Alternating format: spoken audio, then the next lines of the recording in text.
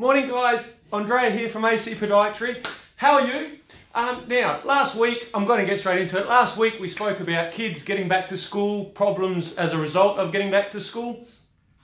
We're starting to see it again already. Even my little boy, 12 years old, growing like this, he's starting to have problems with his knees. Now, one of the things we talk about is how can we prevent it and stretching. And stretching is a really big thing with kids now who are going through a very rapid growth phase, okay? So basically what happens is when you grow, your bone, or in children, bone grows very quickly and the muscles or the soft tissue struggles to keep up. And that can cause a lot of tightness. And that tightness can cause and lead to problems as kids grow.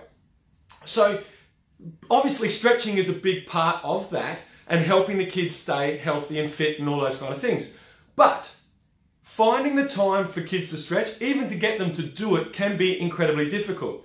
So what I want to do over the next couple of videos, the next week or so, is share some simple hacks that I use with my patients, both young and old, to stretch certain parts of the body. And the one I'm going to give to you guys today is the hack for stretching calf muscles, okay? So the number one reason people struggle to stretch is because finding time. Time can be really difficult.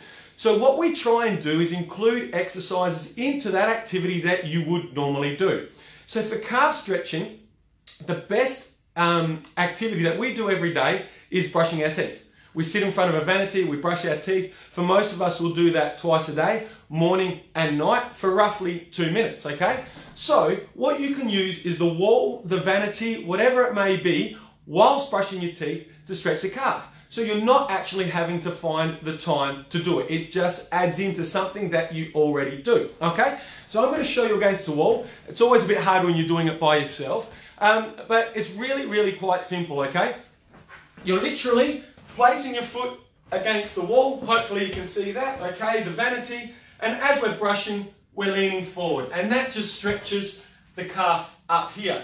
Now, if your tightness sits a little bit lower, down around the Achilles, okay? Same thing, you just bend the knee and lean forward, okay? So brushing, a minute for one leg, swap over, a minute for the other. Very simple. And for most kids, especially if they've not got any symptoms, stretching 1 minute in the morning and 1 minute in the afternoon or at night, for those muscles, they will gain strength very quickly. And for adults, you guys can do it too. And you can use it multiple times.